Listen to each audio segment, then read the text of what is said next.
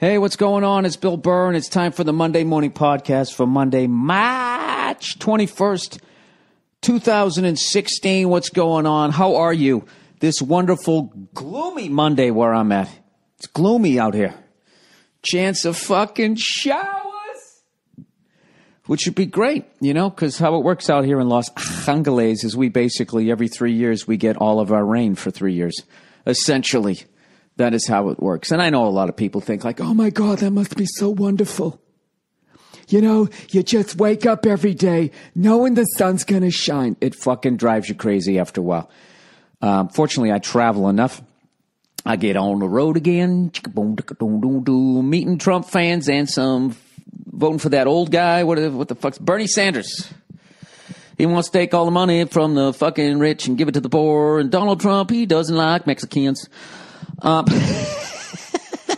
Hillary's going to drive right between those two fucking lunatics. Oh, good Lord. Jesus fucking Christ. I haven't been watching, but I know that that's what's going to happen. And all you broads out there who are fucking excited to finally get a fucking Clam into the fucking Oval Office, okay? I understand. I don't understand. I'm not a fucking woman. I don't know what it's like to walk by a construction site and have a bunch of people communicate that they find me sexually attractive, you know? You know, there is a positive way to look at that if you take away all the sexual assault vibe from it. It's kind of a nice tip of the construction hat, you know? I don't walk by and they go, hey, you funny motherfucker. I get nothing.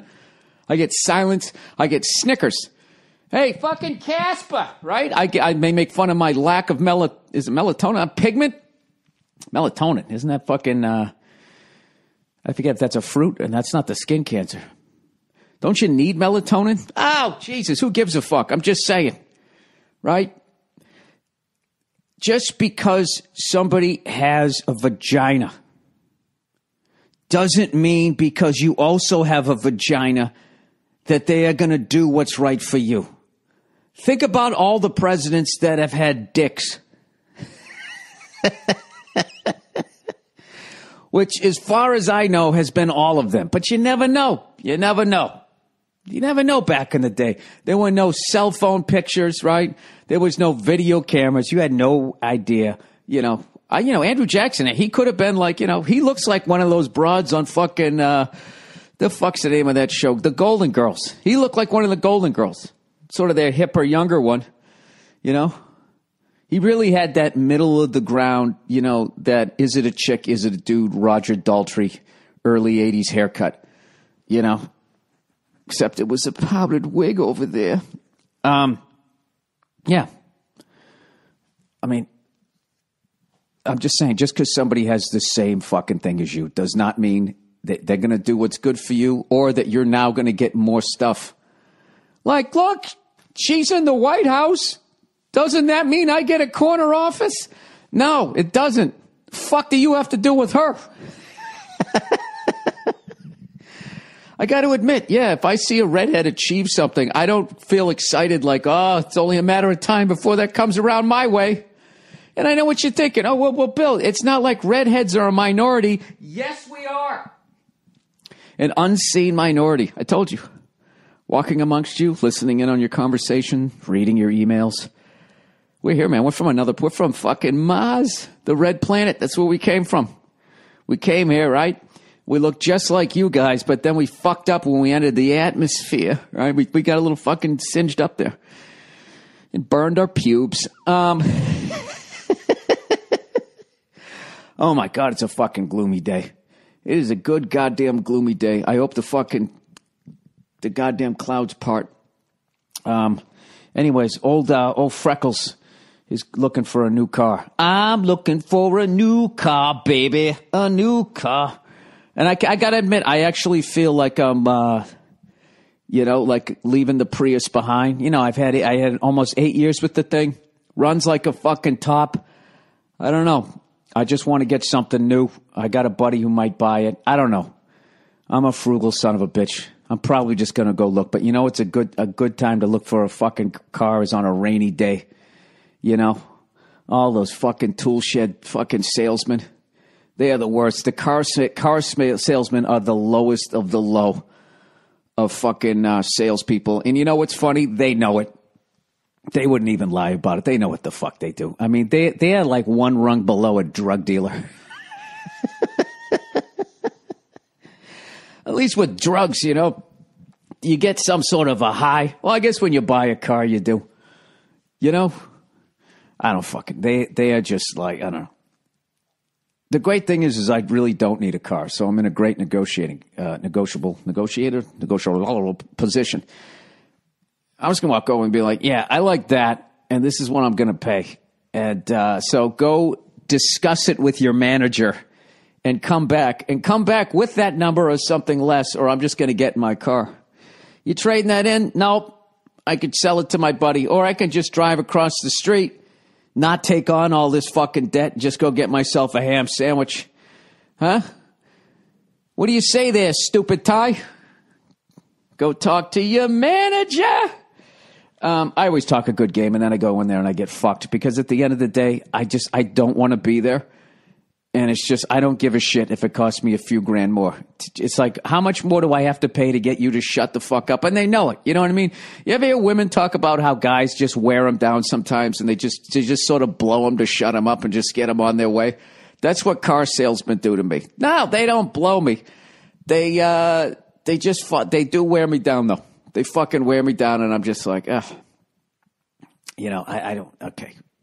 I remember when I bought my Prius, I was just like, I went in, I said, listen, I'm paying this and that's it. And they go, well, we're not giving you it for that. It's a hot car. We sell like 3 a day. And I'm like, well, then I'm leaving. And then they go, all right. And then I went, all right, I'll pay what you want me to. I am the fucking worst. I want all you salesmen to know that a sucker just went through the door. That's going to be me in about fucking 2 hours. All right. Where the hell am I? What am I talking? Oh, you know what? I'm actually really enjoying. I actually had a cigar, I told you, for the first time. And I got to admit, I kind of didn't. I liked it. But there was way more. I don't like this shitty taste in my fucking mouth the next day than there was that I enjoyed that. And I am on the precipice of just straight up quitting those fucking things, which would make me feel really good, to be honest with you. Like I said, if I keep smoking these things this summer, I'm a 4-year smoker, something I never thought I'd be. Now, I'm not going to start crying right now like some broad that just won an award pretending to be a nurse on, you know, some fucking show. You like me. You really like me. I don't need that shit in my life. Although I got to admit, I do enjoy. Do I enjoy them? I think I remember that I enjoyed it. The last one I had, I liked it, but I didn't. Afterwards, I was like, ugh, Jesus Christ, this fucking taste in my mouth. So, would you guys consider me a smoker if I smoked one New Year's Day, the Super Bowl, my birthday, and then on one of those Jewish holidays in September? I needed 4. I was thinking like once every 3 months. What the fuck? Hey, my birthday's June. So I come out of the gate, right? Boom! January 1st, I smoke one. And then February 3rd is the Super Bowl. And then it's nothing in March, nothing in April, nothing in May. And then in June for my birthday, bam, I smoke one. And then, I don't know, maybe that big college game I go to every year. You know? I don't know. I have no idea. I think, you know, I remember what the fuck I was going to tell you guys. Remember I was telling you last time? There was something I wanted to tell you, but I couldn't remember what it was. I tried to make gnocchi the other night. Did I tell you that? Gnocchi? However the fuck you say it. What a goddamn fucking disaster. Fucking disaster. You know what? This is it just tasted like, you know, just imagine what cookie dough would taste like minus everything that makes it taste good. It was just blobs of shit. Blobs of flour. What happened was I went on the internet and I was watching these fucking chefs make this shit. And what they do is when they go to mix it, they fast forward through it or they just jump cut because they feel that it's boring and that no one's going to watch the rest of it. And that right there, that's the key. Right there. It's like they open the playbook and then they just go, they fan through every fucking page. And then they're like, and that's the game plan for the that we're going to run this season. Any questions? On two, ready, break, right? And you're like, what the fuck just happened? So I believe they got me so fucking paranoid. I watched this Mario Batali one where he had his friend do it, and he's going to show you how to make gnocchi. You just look it up. Just look up Mario Batali, fucking blah blah blah. You'll see the thing. They fly through him mixing the shit. And but the big thing they kept saying was, don't overmix it. Don't overmix it. You're going to get a tough pasta, yada, yada, yada, yada, yada, yada, and all that shit. And these fucking assholes, they blew right through it, and then I undermixed it. I forgot. Now I'm starting to feel like I already told you this one. Yeah, I told you this, right? Nia said you shouldn't make pasta anymore. You know? There you go. There's my supportive wife. I swear to God. Do you ever wonder why the woman that loves you is always shitting on everything that you do? You know, not everything you do, but anything new you're trying. They fucking shit all over you. You know what I think that is? I think that's just some sort of fucking paranoia within a relationship. Maybe guys do it too. I never dated a guy, you know? You know what? I think I'm going to try this summer. Would you guys still like me if I dated a guy for like 3 fucking months? You know? What if I dated like my doppelganger? I'm trying to give the most fucked up image you could possibly see to me. I'll date that guy from fucking, We're All Wacky in the House over here. Whatever the fuck the name of that show is. You know, oh, look at you. You're fucking, I'm from Malaysia. Oh, look at me. I like show tunes. Hey, I'm the old school guy from fucking the Korean War, right? Am I describing my cartoon? I can't remember. Anyways, the fuck was I just talking about? Oh, God damn it. My fucking brain just goes in one straight line, and you just got to keep going. I got to keep going. If I come back around again, it's just like I don't even know where the fuck I was at. Back up. It was before dating a guy for 3 months, but it was after gloomy fucking weather. It was after the crooked car salesman. Come on, Bill, you coming around the mountain. Were you going up or down, Lou? Remember that Mary Tyler Moore one? When Lou Grant had a great fucking idea and he just forgot about it. He goes, oh, man, I had the best idea.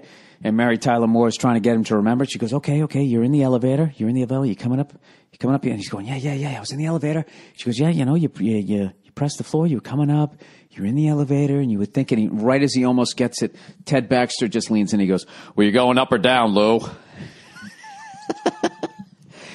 Oh, speaking of that shit, you know what I watched the other day? I watched an episode of Gilligan's Island. The ones that were in black and white, instead of watching March Madness, because I don't like the first couple of rounds. I know there's all those upsets, but I don't like watching fucking Bunker Hill Community College playing Duke.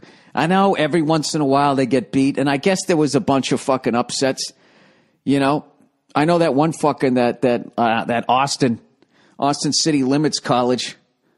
With that fucking, I couldn't tell if he was a lumberjack or a hipster, that fucking jacked white dude with the psycho beard, man, and the Hitler Youth haircut. I was like, that guy needs one more win. And the other team fucking tipped it in, and they lost right at the fucking buzzer. But I was thinking that guy needs to get to one more round, and he's going to be famous. You know? I just seemed that because I was looking like, I remember who he is.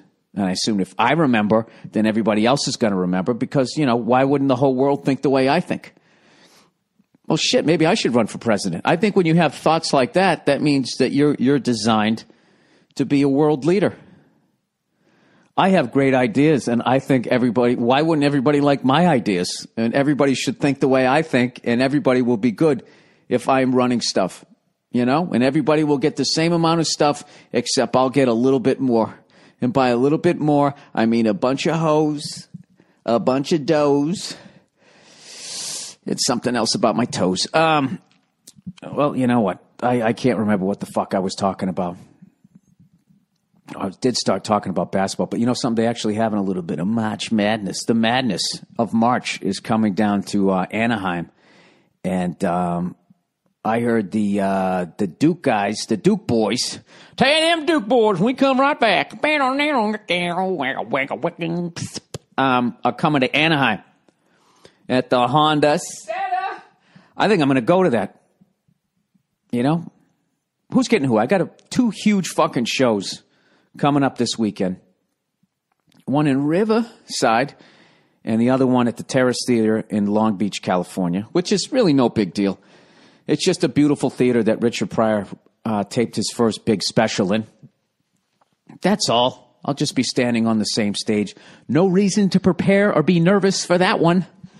I'm freaking out about that one. I'm not going to lie to you guys. I just feel like I'm already putting all this pressure on myself that if I don't have the fucking my show of shows, that I don't know, the comedy gods are going to be like, there's these comedians nowadays, you know, they're all selling a bunch of fucking tickets, but then they stink. They're not the real deal. But anyways, I'm thinking if I go out tonight, tomorrow, and Wednesday, right? Do a couple, 2, 3. Okay. And then Thursday, right? I hit the Duke game.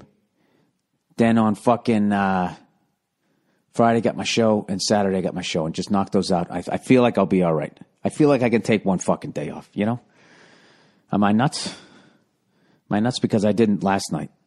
This is the thing. I stopped smoking cigars. So you know what happens when you quit a bad habit? Something else fucking goes through the goddamn roof. You know what I mean?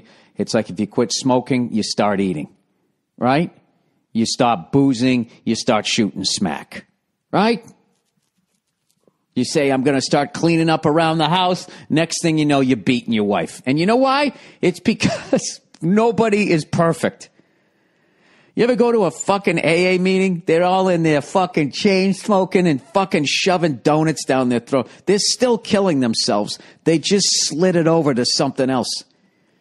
That's basically the most fascinating people I find is the people that are just 100% straight edge, and they eat like a macrobiotic, whatever the fuck it is, macrobiotic diet. I'm going to say macro. You say macro, I say micro. Beep-a-dop-a-doo-boo. Those fucking people. But you know what it is? And they don't do anything. Okay? They fucking, you know,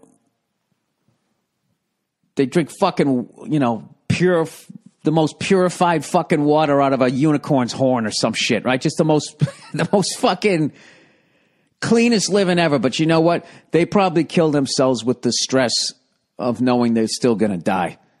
You know? How do you think you treat yourself when you really think about it? I think I treat myself like, I wouldn't say the way I treat a rental car. I treat a rental car pretty good. I don't beat the shit out of it. When I was younger, I used to. It was just funny. They give you a car and you just, you know. Remember neutral drops for some reason were considered fucking amazing, you know. You just have it in park. You put it in neutral. There you go, Bill. Neutral drop. And you would just floor it. Get the RPMs up to about, 7,000, 8,000, and then you would just slam it into fucking drive, and you just heard that horrific sound of, I don't know what the fuck it is on an automatic transmission, you know, with the standard to be the clutch hitting that fucking engaging and whatever the fucking engages in. I don't fucking know. Basically gears slamming into other gears. I can't believe the teeth just don't fly off on both sides. I imagine eventually they do, but we used to do shit like that. You know, you take the car off road. You could do a lot of shit back in the day before everybody had a fucking camera, you know? Oh, speaking of which, I got to tell you what I fucking saw. Oh, my God, I almost forgot to tell you this fucking story. Let me do a little advertising here first. Oh, look at that little teaser. Remind me to talk about the fucking local fucking wine thing I went on with my wife, mother-in-law, and my brother-in-law. All right, where the fuck is the advertising here for this week? If you knew Susie like I knew Susie. Oh, what a gal. Don't you love how they're just kind of calling her a whore? Oh, if you knew her the way I knew her. You mean you fucked her? All right, MeUndies, drying out your fucking clams. MeUndies. The butcher's name was fucking Sam. He was banging Alice and her clam was dry. He thought he was doing his job. He didn't know why. She had the first pair of fucking MeUndies. That was 1968, so they broke up. If you ask me, I thought she went down a different road. I mean, she was a lesbian. All right, MeUndies. Whether you're wearing a suit or sweats, you spend almost 24 hours a day in your underwear, unless you're an animal or Matthew McConaughey, right? But instead of making a statement like Superman's tights under his clothes every day, your underwear is probably boring. MeUndies is here to change that. Please include the following. I'm going to. It's pronounced modal. Every pair of MeUndies is made from sustainably sourced modal, a fabric that's twice as soft as cotton. Now, can somebody tell me where the fuck this shit came from? This is from a lab. You know what I mean? Please tell me there's not a group of people that are forced to go out into the fields and pick modal. You know? God knows there's going to be some great music that comes out of that one. Nothing can describe the fit and feel of MeUndies. MeUndies, drying out your ball bag. But once you try them on, you'll understand why they're called the world's most comfortable underwear. Yeah. And if you don't love your first pair of MeUndies, they're free. No questions asked. I don't understand that. Why would you keep a pair? Because you can't give them back. You know? You can't have your dried up fucking genital sweat in the undercarriage of those things. You can't resell those. Sure you can. You put them on the internet for those fucking people that like to sniff other people's underwear. What is with those people? Were they a dog in their past life? What the fuck is wrong with them? I bet their noses are cold. Do perverts have cold noses? Anyways, MeUndies has dozens of styles and limited edition prints to help you make a statement with your underwear. Whether anyone can see them or not. Remember, Superman. Okay, shipping in the U.S. and Canada is free, and you can save up to $8 a pair with MeUndies subscription plan. Get the subscription or a single pair. Get 20% off your first order when you go to MeUndies.com/Burr. Subscription. Jesus Christ, how much you shit in your pants every month? You got to have a subscription. Dude, I bought fucking underwear. I can't even, I buy it and I just wear that shit till it's over. You know what I mean? I wear my underwear till all I got is just the band going around my waist. Looking like Chris Gatlin. Anyways, get the subscription, blah, blah, blah, blah. That's MeUndies.com/Burr for 20% off your first order. MeUndies.com/Burr. All right, Tracker. Smart cars, smartphones, smart homes.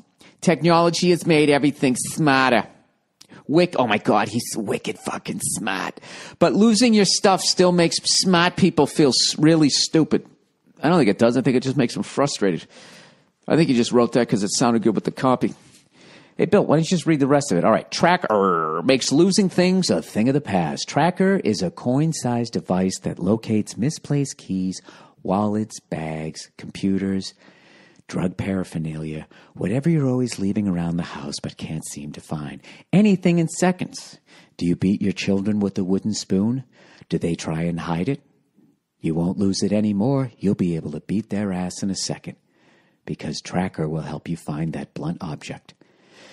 Just pair Tracker to your smartphone, attach it to anything, find its precise location with the tap of a button. It's that easy. Lose your phone, press the button, or Tracker, and your smartphone rings even when it's on silent. You know what I just realized? Somebody's going to kill their spouse with a blunt object in the house, and then they're going to take it and they're going to throw it in the river, but they're going to forget that device is on it, and the cops are going to use it, and then they're instantly going to be in the Hall of Fame of world's dumbest criminals. With over 1.5 million devices, Tracker has the largest crowd GPS network in the world, so your lost item shows up on a map even if it's miles away. You'll never have to use your brain again. Never lose anything again with Tracker. Listeners to this show, Jesus, get a special discount of 40% off your first Tracker device. Go to TheTracker. TheTracker.com and enter promo code Burr. Bravo, Uniform, Romeo. The hardest thing you'll ever have to find is their website. Snicker, snort. Go to thetracker.com right now. Enter the promo code Burr for the 40% off. Again, that's tracker.com, promo code Burr. All right. And lastly, but certainly not leastly, Stamps.com. Mailing and shipping are a routine part of your business, of running your business. Important. Keeps your operation... What? Mailing and shipping are a routine part of your business. Important, comma. Keeps your operation going, ... But I feel like this should be way more dramatic, the way the writing is. Important. Keeps your business going. Your business operations going. But if you're making constant trips to the post office, that's a routine you need to change. There's a much more convenient way to do it. You tell your wife to get off her fat fucking ass and get... No. Stamps.com. Stamps.com brings all the service of the post office right to your desk. Buy and print official U.S. postage using your own computer and printer.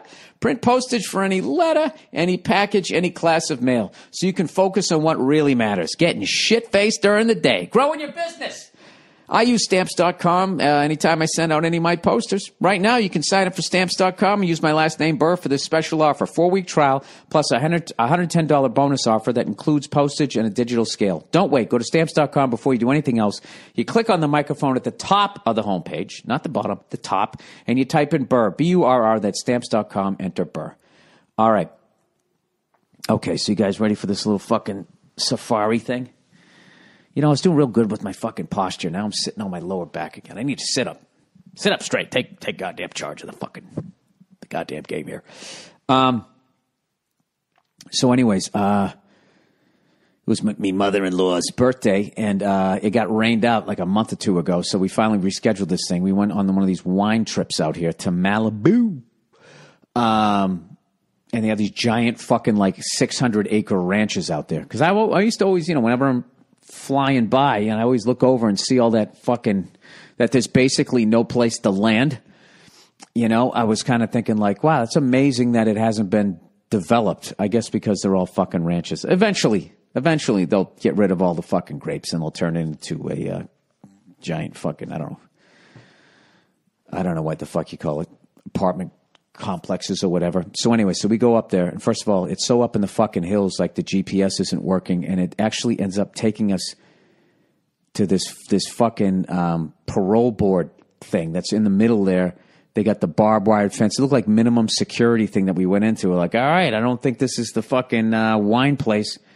So we end up going back, and they have on the farm, you know, they have a place where you can just go get boozed.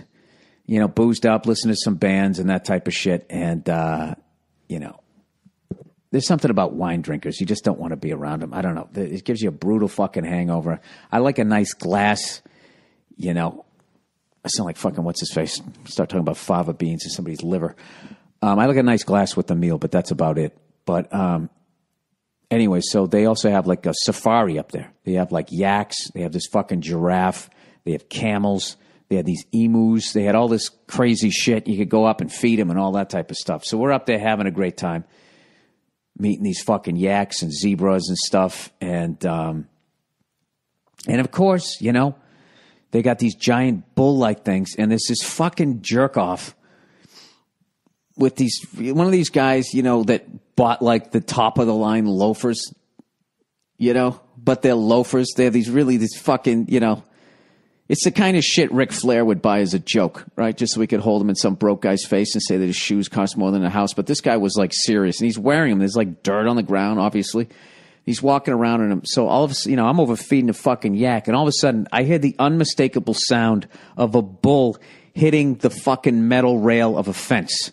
I don't know why I know that sound. I think it's part of the fucking caveman DNA that's still left in everybody that you know, where you just, you ever have like walk down the street and all of a sudden dog's behind a fence and it growls and your whole body just fucking gets that tingle and you come like, I'm telling you, if you started running right then, you probably could run as fast as Bo Jackson. You know, that's how fast Bo Jackson could run just to gain 4 yards. He ran as fast as someone would run if a saber-toothed tiger was fucking about ready to eat him. You know, that first fucking step. Anyways, I heard that sound and immediately I was already being like, all right, I'm going to get fucking trampled, or worst case scenario, this thing's going to hook under my belt and my fucking pants are going to go down to my ankles as my junk is flapping around like that poor bastard everybody sees on. That guy's life is over. There's no way to laugh that off. You ever seen that one? The bull fucking gets in the guy's belt loop, tips him upside down, and just is thrashing him around. The guy's pants go all the way down to his ankles. And people went from being like, oh my God, that's going to die, to everybody just sitting there laughing at this guy. And he's thinking like, oh my God, this thing's going to gore my fucking dick, right? And the chick that he finally got the fucking courage to, or trying to get, the courage to ask out, up, out, over, in, whatever. He wanted to take this bitch out, right? So he probably was awkward. So he's going like, you know what? I'll do something amazing, and then that'll give her my attention. I'll show you how courageous I am, right? So he runs with the fucking bulls, and right as she was being like, he kind of maybe seems like he's fun, all of a sudden he's upside down, and then there's his fucking little schmeckle, right? As Jewish people say, fucking flopping around, and it was just over. That guy not only had to leave his hometown, his province, he had to leave the country. He might have had to leave the continent, but now with fucking YouTube, it's just, and here I am talking about it, right? Sex offenders have an easier time relocating than that fucking guy after that one. So anyways, so I hear that sound, and right as I turn around, I see the bull coming off the fence, and I see this guy in loafers, had run back away from the fence, right? And what was funny was I went over there and I fed the fucking bulls and nothing happened. Came over there. I had a relaxed energy. I fucking, I had my fucking weight on my back foot. I was standing like a fucking boxer, I wasn't standing there flat footed like, when that fucking thing comes, I'm going to fall on my ass. I was already anticipating. It's like, I am not ending up in a fucking YouTube video. I'm already a white guy, and I am prone to walking up to animals like they're dogs. I don't know why white people do that, but I do that. I see a lion at the zoo, and I want to go up and give it a belly rub. Oh, you little fucking king of the beast, right? Where other groups of people, for some reason, they understand. Not even for some reason. What they're doing is common sense. Whatever fucking reason. White people, we just want to go up, I don't know. It's fucking stupid, generally speaking, right? So, I'm like, what a fucking idiot. And you see the guy, he's got that look on his face like, I almost got hit in the face by a fucking bullhorn, right? And surprisingly, the guides didn't say shit, right? And then we're all going to get back on the little open thing, safari truck, and I hear, boom, I hear it again. And the same, I look around again.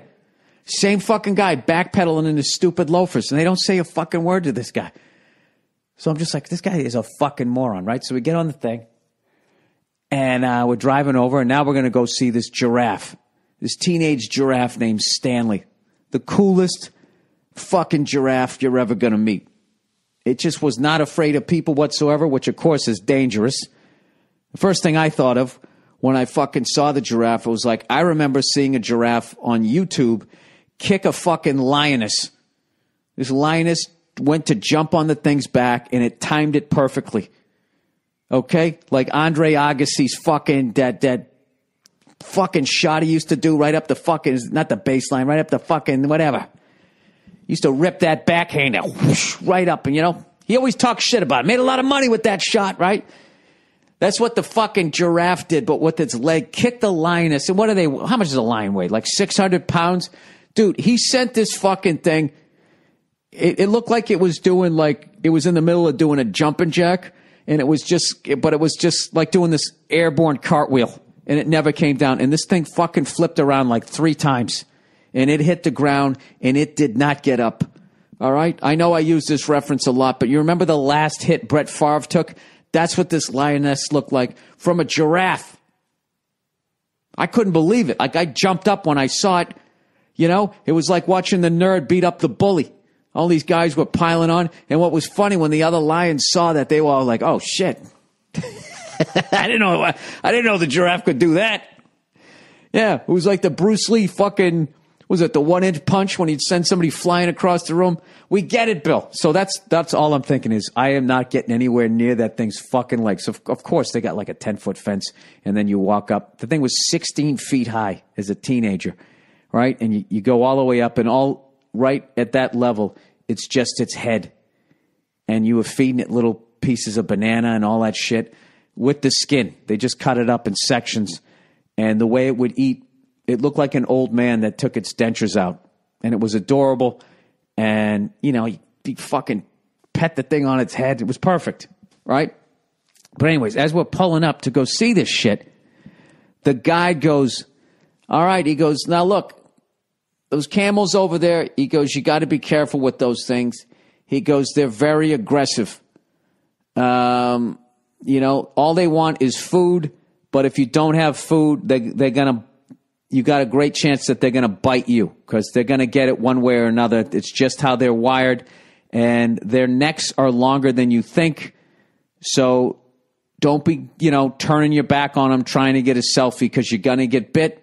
And he goes, and as much as I say this, you know, couple, 2, 3 people a month get bit, right? So he says this, all right?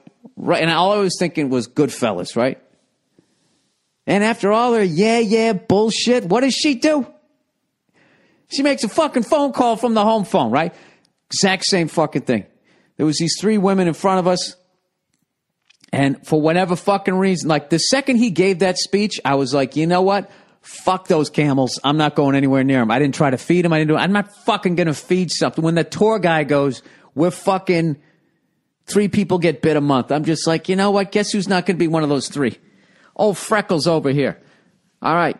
So we go, everybody pets the giraffes. We look at these fucking emus, which are the creepiest goddamn animal ever. I don't know. They have a look on their fucking face. I'm trying to describe the look. It's like, just imagine if, like, you were in your backyard and you were just drinking a glass of lemonade and all of a sudden you saw the ground moving and a person just came up from under the ground. Just imagine how dirty their face would be. And as they walk towards you to take a sip of lemonade, just imagine that look on their face. That's what it looked like. I went to feed one of those things, and it fucking came walking over like a zombie, like, I don't know what it was. And they got this thing where they can't like just gently take shit. They do like fucking pit viper, like their fucking head comes right at you. I held this shit out, and the second that thing locked eyes on me, I fucking just dropped the carrot and left. It's like, there, it's over there, stupid. And the thing was too dumb to fucking look down. Crazy. It was like, it had, like, I swear to God, like that description they have when people are on the front lines in a fucking war, like World War I. This thing looked like it'd seen horror its entire fucking life. And it's just like, dude, you know, how about I just leave it here on the top of the fence and you figure it out? So anyway, so we're walking back to the little safari truck, and those 3 fucking ladies. Where are they at, everybody?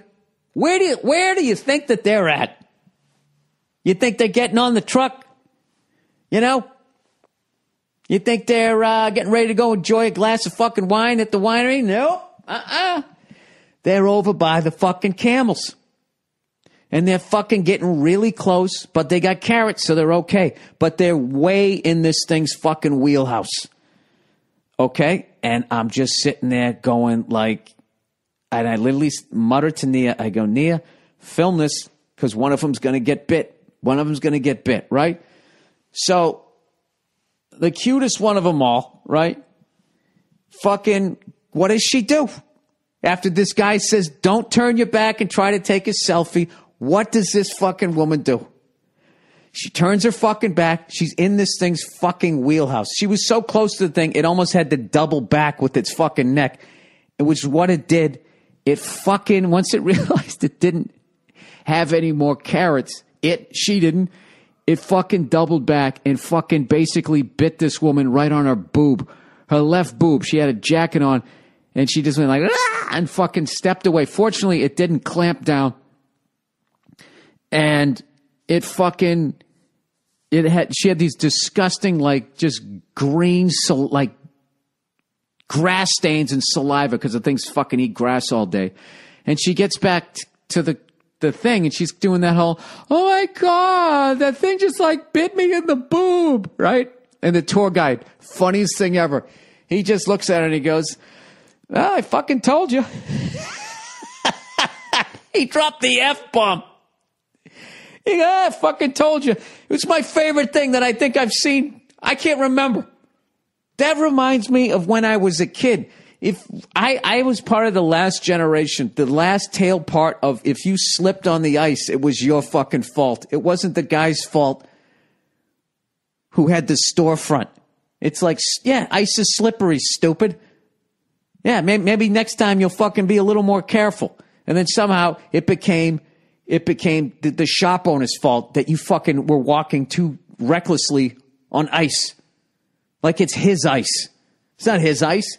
It's made by the Lord, right? That's like McDonald's having to make salads. They took fucking responsibility rather than it's like, no, it's your fault you're fat. You ordered 50 fucking Big Macs, you cunt. You know? We're a business. If you order it, we're going to give it to you, you fucking dope. You know, what do you do? Have to go eat a whole fucking gallon of ice cream? What the fuck is wrong with you? And they somehow took the responsibility and they started making fucking salads. It's the stupidest thing I've ever seen in my life. So anyways, yeah, and that guy, he just, well, you know, I fucking told you.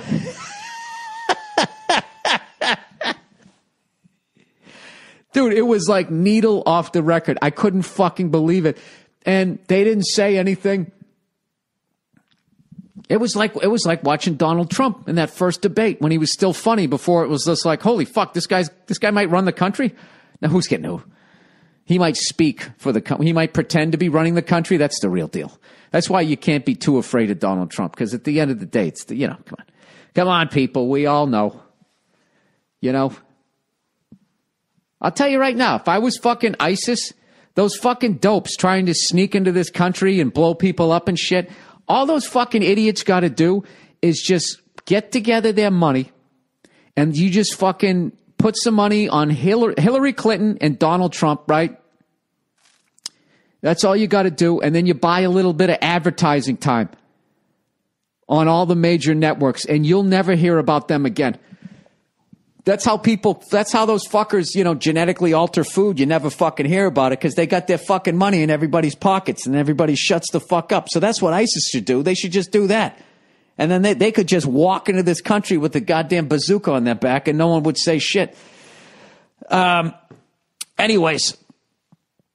So yeah, that's what it was like the first debate with Donald Trump where he was just, they were like, you said this about women, you said that about women. He said, no, I said that about Rosie O'Donnell. And they're like, no, you said it about other women too. And he just goes, yeah, you know, you're probably right. You're probably right. That was it. It was over. She's like, oh my God, that thing bit me in the boob. And he goes, yeah, I fucking told you. No sympathy. No fucking sympathy. It was perfect. It's exactly what I think most people need. You know, look, I'm not saying that you shouldn't have empathy. I'm not saying that you shouldn't have sympathy and that type of shit. All I'm saying is there is a time and a place for no sympathy, and that was it. It was done perfectly. You know? And I think she's going to be a better person because of it. She couldn't even argue. He's like, I fucking told you. And when you really think about it, it's like, when she comes back, that thing bit me in the boob. It's like, I just fucking told you it was going to do that. Like, what do you think he's going to say? Oh, did it? Oh, I'm sorry. Did it do exactly what the fuck I said it was going to do? And then that was it. And then the next thing we did was we fucking went over, we checked over all these original, like, fucking Airstreams, and then we were drinking wine. And, like, that all happened. Like, we got on like, it bit her in the boob. He said, well, I fucking told you. And then we were drinking wine outside. And I was just like, this is fucking awesome. That should be part of the tour. That was, I don't know, is that weird? Am I making a bigger deal about it? Than it was so fucking refreshing. Yeah, fuckhead, you know? That's on you. All right, here we go. Hey, Billy Belgium. Hey, Bill, big fan. Are you planning a trip to Belgium in the fucking future? Can't wait to see you live on stage. You came close, live, Live. And right now, I'm sticking with that French. By the way, I am on Duolingo. I got 23 days in a row. Michael Jordan, 23 fucking days in a row, and I'm just gonna keep fucking doing this shit. I try to get 200 points a day. Sometimes I don't, but I get at least 100. Although Tuesday, it looks like I only got 10. I did one lesson. Here I am for the week. I got like 160, then I got 10, 180, 210, 200, 110, and 230. That ain't bad. Hey, Bill, this isn't about you. It's about the fucking question. You're right. I get distracted. Where the fuck am I? Jesus Christ. And there's another way I'm trying to learn French. I go to the Montreal Canadiens website, and I go onto the French side. And I know, sacrilegious, but I fucking do it. And I, what did I say? Something learning the hard way the last time, like the prendes, something deer or something, D-I-R-E. I can kind of read it. I still can't fucking speak it. I stink at it. But at least I'm getting to the point where I can kind of read, at a decent level. I've been going on YouTube and I've been watching these fucking, they're like kids shows. I swear to God, I'm going to get put on a list, but I'm learning. I'm learning how to fucking read it while they're just going like the cat. The cat says meow. Meow, cat, meow. Oh, look at the dog. Oh, ho, ho, ho. They do it all in French, right? Le chien, le chat, l'oiseau. All right. Big fan. Are you planning a trip to Belgium in the future? Can't wait to see you live on stage. Great brain, great humor. Love your show. I am absolutely 100% going to get there at some point.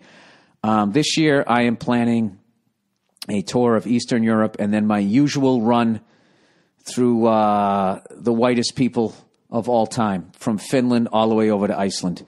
And I'm planning to end in Iceland and spend an extra couple of days there at the Blue Lagoon Spa. And you got to do it. And you should go during the winter when all the fucking tourists are not there. You want to be there when there's snow on the ground. I mean, right now, I don't know if the Northern Lights is still, we probably missed it by now, but like that's like a bucket list thing for me. I want to go there, see the fucking Northern Lights. When I went there, I felt like I was on the top of the earth, and it was the bluest place I'd ever been to in my life. The sky was so fucking blue. It was crazy. And I'm telling you, it's right. Everybody always flies past it. Everybody goes right by it. Just fucking... You got to go to it. I got to tell you, when you take a shower there, you are going to taste fucking sulfur. That's a little gross, but other than that, it's fantastic. Okay, so I will definitely be there. Hopefully by the end of the year. Our painting of Jesus laughing. Dear Billy Christ, my in-laws have had this hanging in their house since I've known them, and I get a good chuckle every time I see it. Hope you do too, man. At least one artist depicts the guy as a jolly man. Now I got to go back because I copied and pasted it. Copied and pasted. Oh, yeah, it doesn't even look like Jesus. We gotta tweet that photo out. What made him laugh like that? Somebody was probably like, "Hey, I banged a hooker like you. Do I still have a chance to get to heaven?" He could have been laughing like that. You're going to be hanging on a cross like me. They're freckles. All right. I'll definitely, I'll have to post it. I'm sitting on my lower back again. How does this happen? I just slide down the fucking couch. All right. Girlfriend's dysfunctional family. All right. Dear Billy Boy, huge fan of the podcast. Thank you. Anyways, I am a male in his early 20s living in a small one-bedroom apartment with my girlfriend. Recently, my girlfriend's mother has received a new job position that's much closer to us, and she is currently in the process of looking for a new place in our area. Oh, Jesus. I am all for my girlfriend being able to be closer to her family. Why? Why would you be all for that? Be all for it if they're cool. I'm telling you right now, do not marry anybody who does not have a cool fucking family. Okay? Because those motherfuckers are going to be in your house. You think you're going to marry her and then, yeah, all right, take it easy. You're just going to fucking waltz her out the door after your wedding? No, they're going to be calling your house. They're going to be coming over. They're going to want to fucking play with your kids. Okay? Those people you are marrying into the fucking family. So right now, I think what you're doing is you're trying to be a modern man, so you're just automatically going like, I'm all for it. I'm all for you expressing your opinions and having your mother be right across the fucking street. Listen, I'm probably projecting here. Like I said, thank God, thank Christ. The lovely Nia has a wonderful family. Thank God, thank Christ, because I know people in that situation, like fucking misery. The misery of the family, like, you know, they retire and then they just move to where you are and then they just come over all the fucking time and they have no fucking clue how annoying they are. And then if the wife doesn't fucking say anything, you got to step up. Oh, dude, fucking shit show. All right. Recently, my girlfriend's... I'm all for my girlfriend being able to be closer to her family, as I enjoy their company as well. Oh, shit. You know what? I didn't read that part. Sorry. But the whole moving situation is starting to become a bit of a headache and is starting to impede on our own lives. Yeah, see, you're young. You're in your early 20s. Okay, here we go. My girlfriend's mother is currently in between places and might stay with us during the week. However, this is not the worst of it. My girlfriend has 3 other siblings that her mother provides care for, 2 brothers and 1 sister. Her oldest brother, in particular, is a bit of a black sheep. He is easily agitated by the smallest requests, like cleaning up after himself or remembering to lock the door. He is careless when it comes to using other people's belongings and does not clean up after himself. Well, you know what? He can't stay there then. I would be a bit more forgiving if he was younger than I am, but he too is in his early 20s like me. Now, having to deal with a family member like this may not sound like an issue. Dude, this is making... I'm breaking out in hives reading this thing. This is how much of a fucking issue this is. Especially if your girlfriend does not address what a douche her brother is. That's what you need, okay? That's the keys to the castle, okay? If there's someone in, you know, whatever, if you're a woman dating a guy, right? If he has if his sister's a cunt and he won't address it on any level, I'm not saying he literally has to drop the fucking, you know, the C note there, but you gotta address it. Okay? You gotta fucking address it. All right. So anyways, now having to deal with this, deal with a member like this may not sound like an issue today, but I learned that my girlfriend's mother asked to bring my girlfriend's brother with her to stay with us for a few days. Let's face it, it'll probably be longer than that. After seeing firsthand how he acts with other people, especially his family, I want to say no and be done with it. But I'm sure this will open up more issues between myself and my girlfriend, her mother, and possibly her brother. Yeah, it'll bring up great issues. The fact that her brother's a fucking selfish douche. Dude, you are right now in the beginning of creating your adult life. So when you feel no, you say no. All right? And if your girlfriend gets fucking pissed, then fuck her. Okay? If she wants to break up with you, you know what you did, dude? You just walked away from what... You know what? You fast forward. You're fast forwarding through the fucking nightmare, and you're getting to the inevitable end of the fucking relationship without you being legally bonded to them, without you having kids that half fucking look like her and just remind you of them every fucking time, remind you of her every time you see them. This is what you have to do. You have to listen to your gut in life. Your gut will tell you. You're saying, I don't want to do this, but then what happens is social politeness kicks in. Well, it's only for a few days, blah, blah, blah, blah, blah. I don't want to, Fuck all of that. Fuck all of that. I'm not saying that you have to say it the way I'm saying it, but you have to have a sit down and just be like, listen, I don't mind if your mother stay here, but I'm not comfortable with your brother staying here.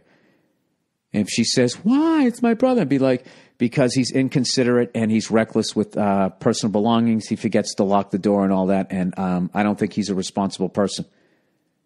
And just let it sit there. And if she has a fucking problem with it, who gives a... you don't have to be disrespectful. Just be like, I don't share your viewpoint and I live here too. And I'm saying no, he can't stay here. And then she'll have nothing to say other than, so you're saying you can't stay here. She'll just start repeating what you're saying and be like, that is what I'm saying. And then you let her huff and you let her puff and do all the fucking shit she's going to do. And you don't let that fucking douche step into the house. And look, here's the thing, dude.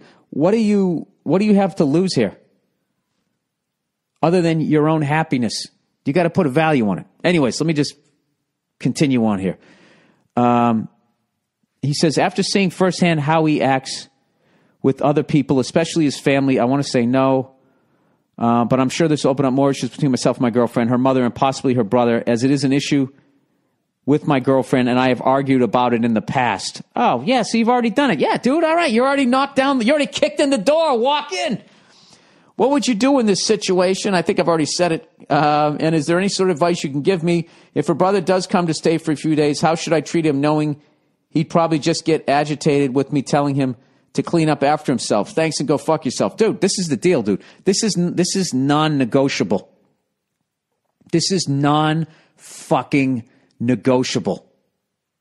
Okay? This is your life. All right? And he's a fucking douche. And listen, man, if your girlfriend can't see what a fucking asshole this guy is, dude, can you imagine if your brother was like this and it made your girlfriend feel uncomfortable? Would your brother be staying with you? He makes me uncomfortable. I don't know, he's weird. He doesn't pick up. He smells my MeUndies. Whatever the fuck he's doing, you'd be like, oh, that's it. You can't be here. You know? And when why? Because you're a jerk off. All right, there's a Super 8 down the street. Good luck to you. You know? I got to tell you this. This might be the old right there, Fred, for your fucking relationship, okay? You might have to throw down the gauntlet. All right, I got to tell you, dude, if this fucking asshole is already making you this fucking miserable, okay? Just the idea of him staying with you for a couple, 2-3 days.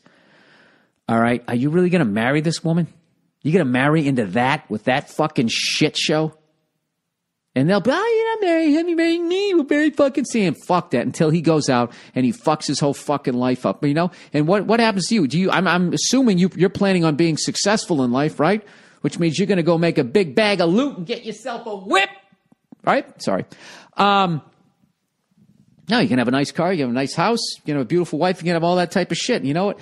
You know what cunts do? Cunts think like, well, how come I don't have that? It's like, well, because you didn't work for it, stupid. And they're not going to think that. And they're going to want to come around and they're going to want fucking handouts. And if that fucking jerk off knows that his sister is a big softie, he's going to use her to get to you and all the shit that you fucking worked for. Okay. I'm painting a very bleak scenario here, but, dude, you say no, he can't stay here. You know, and if it really comes down to it, just be like, listen, I don't like the guy. Okay? And I just think it's how he's wired, because you turned out great. You guys both had the same fucking parents. I don't know what happened to that guy, but he's a fucking, don't say fucking, that guy, he's just like, I don't want him here. Your mother can stay here. Plus that, it's only a 1-bedroom apartment, you know? So we're going to be on top of each other, and I can't deal with that guy when I'm at your mother's house. Forget about in our 1-bedroom apartment. I don't want that guy here. I don't want his balls dangling in our fucking commode. I don't want his pubes in my shower. I don't want his hands in the fridge. I just don't want him here. I don't want him here. You know what's funny? I don't even know this guy and I fucking hate him. There's no fucking way, dude. Please. Can you please do this for yourself? And this is a great exercise to have, you know, for both men and women. You can flip this around, like learning how to stand up to the person that you're with. You got to learn how to do that. And sometimes you got to have a fight. You just have to have a fight. And there is a freedom to not giving a fuck in a good way what people think about you. I mean, who gives a fuck? If some piece of selfish shit doesn't like you, what the fuck do you care? I'd be just openly, I don't like you. Yes, you. I don't like you. I think you're a piece of garbage. And then when he looks at his girlfriend, he looks at your girlfriend or his sister, you just be like, yeah, don't worry, I already told her.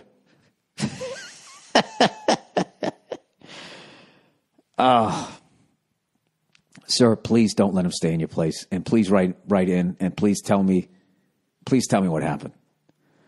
I don't know why, but I live for moments like this in life. You know? As much as I like making people laugh and that type of thing, I get even more enjoyment telling pieces of shit no. It's one of the great things. And just the look on their fucking face, because the reason why a lot of pieces of shit are pieces of shit, because people politely maneuver around them. And when you can get that fucking mitt right in their face, you know, put your hand right in their forehead, that's about far enough there, Sparky. Oh, it's one of the great feelings in life. I think that's why God made douchebags, just so, you know, someone like yourself can have that feeling.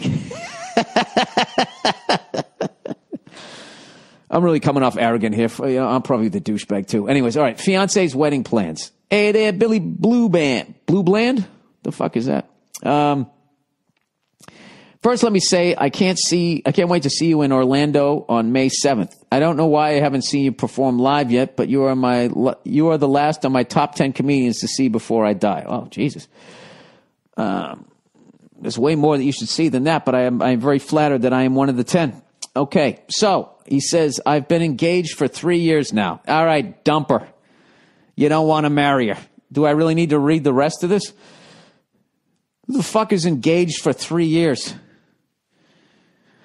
He said, and me and my lady are in the first steps of finally planning our wedding. I am simple and am okay with something small and would rather save money for our honeymoon and down payment on the house. And let me guess, she wants to spend a ton of fucking money. My fiance wants a destination-themed wedding. I'm not opposed to compromise and have a destination wedding, but she wants the theme to be the Little Mermaid in Hawaii. She's adamant about this and has these horrible outfits picked out for the whole wedding party to wear, including myself as Neptune. I don't believe this. I'm calling bullshit. But you know what? As always, I'll read it like it's true. I'm 37 and she is 28, if that matters. I sincerely love her, but she won't let this go, and I absolutely refuse to go through with that. I don't want to lose her in my life, but I've tried everything I can think of to talk her out of it, and honestly, it's a deal breaker for me. Please tell me your thoughts, and if you have any advice, I'd be very grateful. Thanks, and go fuck yourself. All right, well, if this isn't a joke question, you've been engaged for 3 fucking years. Okay, that's weird. I think there's something going on there. And, you know, you're a little bit country. She's a little bit rock and roll. Remember that the old fucking Donnie and Marie show? Usually sometimes opposites, you know, she's that part of you. She completes you. I don't think she's, this is a shit show. If this is true, do you understand that when you inevitably get divorced from this fucking woman that you are going to get no sympathy from anybody? It will first be, oh my God, a divorce. I heard, you know, other than losing a loved one, that's the most stressful thing ever. But when you tell the story that you dressed like Neptune at your own fucking wedding, right then everybody's going, yeah, well, you know, I fucking told you. Yeah, dude, you walk away from it. You're 37. You're fine. You'll meet somebody else, okay? You don't have a biological clock. That's one of the great things about being a dude, you know? But it all balances out because we die 8 years before them, you know, so they get the little bit, you know, live a little bit longer. Sitting in that coffee house, you know, eating those fucking weird chocolates. He said, oh, this is somebody else's. I'm sorry. I thought that's how he signed off. Yeah, I would walk away from this whole fucking thing. How many more red flags need to be shook in your face? You just walk away from the whole fucking thing. Oh my God, dude, what kind of fucking issues does she have that she wants to have? Oh my God. She one of those women that has that goo goo gaga creepy ass fucking voice. She talks like she's fucking 6. Oh God, that gives you the fucking chills. Can you be a fucking adult over here? What if you wanted a Scooby-Doo themed fucking wedding, right? You wanted her to dress like fucking that with the Janine Garofalo redheaded one, you know? And her sister to dress like Daphne, and you were going to be fucking Shaggy. And the best man was going to dress like Fred with that scarf around his fucking... Why I don't believe that question. I just don't, okay? And if you fucking marry her, you deserve it. You know, and when you come crying up to me, I'm going to steal from that fucking tour guy. I fucking told you. All right, squats. Hey, Billy Bird legs. That's fucking hilarious. I've been listening to you talk about the way you work out on the podcast, and I got to chime in. Do some fucking squats, dude.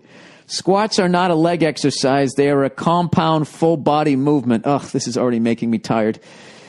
Put a couple 100 pounds on your back. Just push your legs and watch while your frail, freckled spine gets twisted like a pretzel. Well, why would I want to do that? Squats and deadlift, which I recommend too, need you to engage damn near every muscle in your body. If you want to put on some real muscle density, stop being such a cowardly little cunt and learn to squat and deadlift. Dude, I don't want to walk around all bulked up. You know? Start wearing tank tops. I'm not trying to do that. Jesus Christ. He said, I recommend watching Ed, COAN', squat and deadlift videos from Super Training on YouTube to start. Dude, I'm not trying to get into the NFL. Then watch the rest of their content and learn what the fuck you're doing. I wrote some stuff about my experience with adding squats and deadlifts to my routine. You can read it or not. Just lift some heavy shit. Stop being a bitch and go fuck yourself. All right. I like the way this man speaks. He gets right to it. He's very direct. My experience, when I was younger, I used to be a mirror muscle guy too. The fuck are you talking about, dude? I got a pegboard. I got those atomic fucking. I'm trying to do like half. What are that? American Ninja Warrior fucking thing. I'm building that in my garage. All right, you with your fucking Schwarzenegger workout from 1978. Stop acting like you're in the future, you fucking cunt. I was decent. You know, you came in, you were talking a little bit fresh. You need to fucking stand down a little bit here. He said, I got older and I started working in a chocolate factory. You know, everything seems like a lie this week. You worked in were you in a fucking tree making cookies? Amazingly, doing curls and benching 135 after spending the day sitting at my desk shoveling free chocolate in my face did nothing to stop my belly from growing. Well, yeah, neither were doing squats. Okay? If you don't fucking eat anything else but cookies. Anyways, he goes, now I squat, bench, and deadlift like a power lifter, and I am stronger and more jacked than I have ever been. Yeah, and you stop eating chocolate. Not only do I actually have legs now, but my chest, arms, and back traps, everything are bigger than ever. I can't recommend the videos from Super Training enough. All right, I'll check it out. The guys are hilarious, strong as fuck, and there is tons of great info on there. Anyways, I appreciate the podcast. Best of luck with the new home gym. And again, go fuck yourself. All right, cool. I will definitely check that out. Thank you so much for that information. Once again, for people at home, Ed, it said COAN''S. For some reason, that looks like it's missing something. But anyways, it's called Super Training. So if you spell the name kind of like that, it ought to come up in your Google search there. Okay, about diving into caves. Hey, Bill, you were talking about divers with those caves. Here's a documentary of Finnish guys who go illegally to their dead friends' bodies. What? From their last trip. I think it was made illegal to go there after they died because it was too dangerous to go to those caves, but they went anyway and made a movie about it. Come to Finland soon and go fuck yourself. Well, why don't they retrieve the bodies? Is everybody lying to me this week? Why can't you be honest? All right, the last one here. Girlfriend is good friends with dude she met on Tinder. Hey, Billy Red Burke. Bork, kind of, I guess. It's supposed to be like Ray Bork, Red Bork. So recently, I was talking with my girlfriend about one of her guy friends.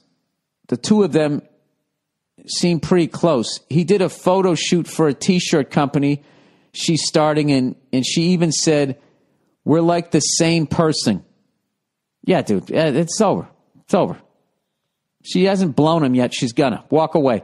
Something she has said to me as we're talking. She reveals that she met this dude off of the dating and actually just about fucking app Tinder before Dude, you wrote this so bad. Before we got together. I'm just going to read it how you wrote it. I tried to play it cool, let her talk about him, and just brush it off as whatever. Dude, this is the brainwashing of the American male now, where everything is, if you even question a woman, it's like, wait, was that date rape? So you just ignore all your fucking instincts here. I tried to play it cool. Yeah, her douchebag brother who is totally inconsiderate wants to stay here. You know, I'm all for that. You're not all for that. Your soul is screaming no. You're playing it cool because you're not cool with it. Yeah, why don't you go hang out with some fuck buddy you met on Tinder and see how she fucking likes it, right? Anyways, well, the two of them text quite a lot, and the other night she received something, I think from him, and she laughed. Now, I am ordinarily not a nosy type, but the situation is weird, so I asked, what's funny? She flipped. She said, I'm being too nosy and trying to pry into her personal life. Oh, my God. And then did you give her a sidekick right out of the fucking bed? He goes, I mean, she really flipped her shit about it. She claims I'm being paranoid and that they are just friends. I don't know, Billy. If they fucked, what's to say they won't do? Dude, what do you mean you don't know? He finishes it with, am I being paranoid? Should I not give a shit? Or should I kick this chick to the curb? Dude, punt her to the curb. Right in the seat of her fucking lion pants. Yeah. Yeah. And I would just say, why are you breaking up? I go, because the guy on Tinder completes you. Go get with him. Oh, my God, you're being paranoid. No, I'm not. You guys are fucking. In my heart of hearts, you guys are fucking. And if you're not, you're gonna. And to be honest with you, you probably should be. You're fucking laying in bed with me, giggling about his goddamn text. Just go over there and suck his dick already. Now, give me my keys. That's it. It's fucking over. All right, that's the podcast for this week. Go fuck yourselves. I'll talk to you Thursday.